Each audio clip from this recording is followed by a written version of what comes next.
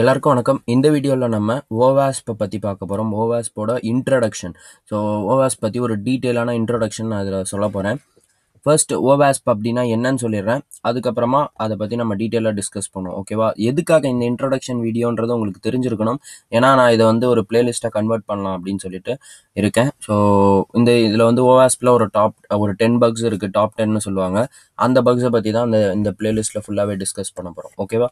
சரி, வாங்க வீடியோக்குள்ளே போகலாம். ஃபர்ஸ்ட் Owasp அப்படின்னா என்ன அப்படின்னு சொல்லிடுறேன். Owasp-ன்றது வந்து ஒரு ஆர்கனைசேஷன், ஒரு என்ஜிஓ. ஓகேவா? நமக்கு எப்படி கவர்மெண்ட் ஆர்கனைசேஷன்ஸ்லாம் நிறைய இருக்குது. ஒரு சில தன்னார்வ தொண்டு நிறுவனங்கள் அப்படின்னு சொல்லுவாங்க இல்லையா?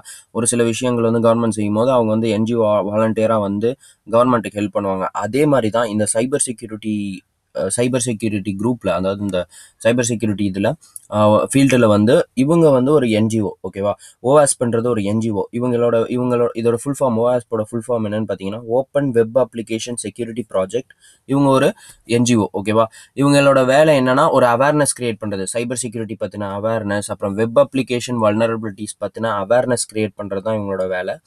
ஸோ இவங்க வந்து 5 இயர்ஸ்க்கு ஒன்ஸ் வந்து இப்போ வந்து ரீசெண்டாக பார்த்தீங்கன்னா நிறைய புது வல்னரபிலிட்டிஸ்லாம் வந்திருக்கு. 𝘂𝗂𝗽𝗃 இன்ஜெக்ஷன், அந்த மாதிரி வந்து நிறைய வல்னரபிலிட்டிஸ் வந்திருக்கு. HTTP ஸ்மக்லிங், அந்த மாதிரி நிறைய வல்னரபிலிட்டிஸ் இருக்கும்போது இவங்க என்ன பண்ணுவாங்க அப்படின்னா ஒரு 5 இயர்ஸ்க்கு ஒன்ஸ் வந்து டாப் 10 பக்ஸ் அப்படின்னு சொல்லிட்டு ரிலீஸ் பண்ணுவாங்க.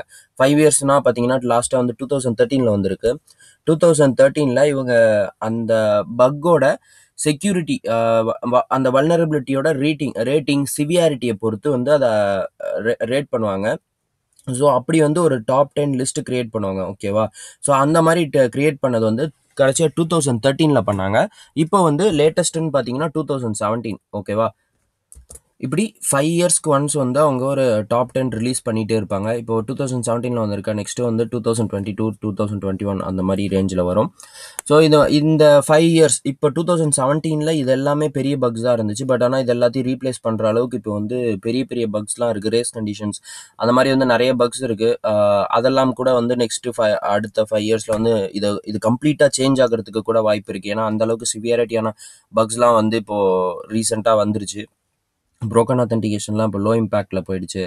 ஸோ அது இருக்கிறதே வந்து கொஞ்சம் மேக்ஸிமம் இருக்கும். பட் ஆனால் உங்களுக்கு அது லோ சிவியாரிட்டின்ற மாதிரி தான் கணக்கில் பார்ப்பாங்க. அது நீங்கள் வந்து நம்ம சின்ன பக்கையும் சொல்ல முடியாது. சில டைமில் வந்து சின்ன பக்கையை வந்து ஒரு கிரிட்டிக்கலாக மாற்றுறதுக்கான சக்தி கூட இருக்குது. ஸோ அந்த மாதிரியான முயற்சிகள் கூட நம்ம எடுக்கலாம். ஓகேவா? ஸோ அதெல்லாம் அடுத்தடுத்த வீடியோவில் நம்ம டிஸ்கஸ் பண்ணும்போது இன்னும் டீட்டெயிலாக டிஸ்கஸ் பண்ணுவோம். ஸோ இப்போ அது வந்து இதில் கிடையாது, இன்ட்ரொடக்ஷன் வீடியோன்றதுனால இன்ட்ரொடக்ஷனோட இருக்கட்டும். ஓகேவா? சரி, ஓகே. இப்போ இந்த Owasp டாப் 10 வந்து லாஸ்ட் 5 இயர்ஸ்க்கு பேக் பார்த்தீங்கன்னா அதே தான் இருந்திருக்கு. ரீப்ளேஸ் ஆகிருக்கிறதுன்னு பார்த்தீங்கன்னா 𝘃cie வந்து ரீப்ளேஸ் ஆகிருக்கும். அன்வேலிடேட் ரீடைரக்ட்ஸ் அப்படின்றது, அதாவது வந்து அது ஓப்பன் ரீடைரக்ட் தான், அதை வந்து இப்படி போட்டிருக்காங்க. ஓகேவா? ஸோ ஓப்பன் ரீடைரக்ட்னு ஒரு வல்னரபிலிட்டி இருக்குது. அதாவது ஒரு சைட்டை, ஒரு ஃபிஷிங் மாதிரி ஒரு சைட்லேருந்து இன்னொரு சைட்டுக்கு ரீடைரக்ட் பண்ணி விடுறது யூஸரை. ஓகேவா? பார்க்குறதுக்கு உங்களுக்கு ஒரிஜினல் டொமைன் மாதிரி இருக்கும். இப்போ google.com அப்படின்னு ஸ்டார்ட் ஆகும். பட் ஆனால் எண்ட் ஆகும்போது எண்டில் பார்த்தீங்கன்னா அந்த யூஆர்எலோட எண்டு பாயிண்ட் பார்த்தீங்கன்னா வேற ஒரு யூஆர்எல் இருக்கும். அப்படி ரீடைரக்ட் ஆச்சு அப்படின்னா அதை வந்து வச்சு ஃபிஷிங் பண்ணலாம். உங்களை ஒரு மலிஷியஸ் சைட்டுக்கு வந்து ரீடைரக்ட் பண்ண வைக்கலாம். அந்த மாதிரியான பக்ஸ்லாம் இருக்குது. இந்த மாதிரி நம்ம ஒரு பக்கின் டீட்டெயிலில் டிஸ்கஸ் பண்ணோம். இதில் வந்து இப்போ 2017 வந்து பார்த்தீங்கன்னா அந்த அன்வேலிடேட் இருக்காது. ஓகேவா? ஸோ அதுக்கு பதிலாக வந்து ரீப்ளேஸ் ஆகிருக்கும். இந்த 𝘃cie, அதை XML என்டிட்டி, எக்ஸ்டர்னல் என்டிட்டிஸ் அப்படின்னு சொல்லிட்டு ப்ரோக்கன் ஆக்சஸ் கண்ட்ரோல், அந்த மாதிரியான பக்ஸ்லாம் வந்து இன்செக்யூரிட்டிஸ், சீரியலைசேஷன். ஸோ இந்த மாதிரி வந்து பக்ஸை வந்து அவங்க எப்போவுமே அப்டேட் பண்ணிக்கிட்டே தான் இருப்பாங்க. இந்த மாதிரி பிரிக்கிற பக்ஸ் எல்லாத்துக்குமே வந்து பார்த்தீங்கன்னா A1, A2, A3 அந்த மாதிரி வந்து அந்த சிவியாரிட்டி கொடுத்துருப்பாங்க. நீங்கள் இது Owasp-ஓட டாப் 10 பக்ஸ். நீங்கள் ஒரு ரிப்போர்ட் பண்ணும்போது இதுலேருந்து ஒரு ரெஃபரன்ஸ் எடுத்து கொடுக்கணும். அதாவது உங்களோட ஒரு சூப்பரான ஒரு ரிப்போர்ட் அப்படின்னு பார்த்தீங்கன்னா அதில் கண்டிப்பாக ரெஃபரன்ஸ் இருக்கணும். அப்படி ஒரு ரெஃபரன்ஸ் கொடுக்கும்பொழுது, நீங்கள் பக் ரிப்போர்ட் பண்ணும்போது ரெஃபரன்ஸ் கொடுக்கும்போது இதுலேருந்து நீங்கள் கொடுக்கணும். ஓகேவா? இதுலேயே உங்களுக்கு வந்து டீட்டெயிலாக போட்டிருப்பாங்க. இப்போ இன்ஜெக்ஷன் பாயிண்ட்டை கிளிக் பண்ணீங்க அப்படின்னா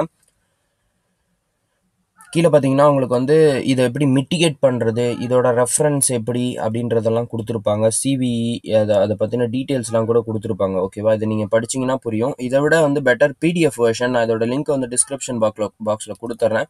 இந்த PDFல வந்து உங்களுக்கு டீட்டெயிலாக அதை பற்றி எக்ஸ்பிளைன் பண்ணியிருப்பாங்க. டாப் 10 பக்ஸை பற்றி டீட்டெயிலாக எக்ஸ்பிளைன் பண்ணியிருப்பாங்க. ஓகேவா? இதை நீங்கள் உங்கள் கையிலே வச்சுக்கோங்க. வச்சுக்கிட்டு எப்போவுமே ஒரு ரெஃபரன்ஸ்க்கு வச்சுக்கோங்க. ஒரு பக்கை நீங்கள் ரிப்போர்ட் பண்ணுறீங்க அப்படின்னா அந்த பக்கை பற்றி டீட்டெயிலாக தெரிஞ்சுக்கணும் இல்லையா? ஸோ அப்போ தான் வந்து உங்களால் அந்த பக்கோட இம்பேக்ட் என்ன அப்படின்றத உங்களால் அவுட்கம் பண்ண முடியும். ஸோ அதனால் வந்து இதை நான் அடுத்தடுத்து அதாவது அந்த பக் இப்போ இன்ஜெக்ஷன் அட்டாக் அப்படின்றதுக்கு வந்து எப்படி அது இன்ஜெக்ஷன் அட்டாக் எப்படி ஒர்க் ஆகுது அப்படின்றத ஒரு டீட்டெயிலாக சொல்கிறேன். இந்த மாதிரி வந்து ஒரு பக் எக்ஸசஸாக அது எப்படி ஒர்க் ஆகுது, புரோக்கன் அத்தென்டிகேஷன் எப்படி ஒர்க் ஆகுது, புரோக்கன் ஆக்சஸ் கண்ட்ரோல் எப்படி ஒர்க் ஆகுது, இந்த மாதிரி ஒரு பக்கையும் நம்ம வந்து டீட்டெயிலாக டிஸ்கஸ் பண்ணுவோம். இந்த வீடியோவில் இது இன்ட்ரோடக்ஷனுக்கு போதும்னு நினைக்கிறேன். ஸோ ஏதாவது டவுட்ஸ் இருந்தது அப்படின்னா கமெண்ட் பண்ணுங்கள். கீழே வந்து டிஸ்கிரிப்ஷன் பாக்ஸ்லேயே நான் வந்து சோஷியல் நெட்ஒர்க்கோட லிங்க்ஸ்லாம் கொடுத்துருக்கேன். அதெல்லாம் காண்டாக்ட் பண்ணுங்கள். டெஃபினட்டாக நான் ஹெல்ப் பண்ணுறேன். ஓகேவா? Thanks guys. தேங்க்ஸ் ஃபார் வாட்சிங்.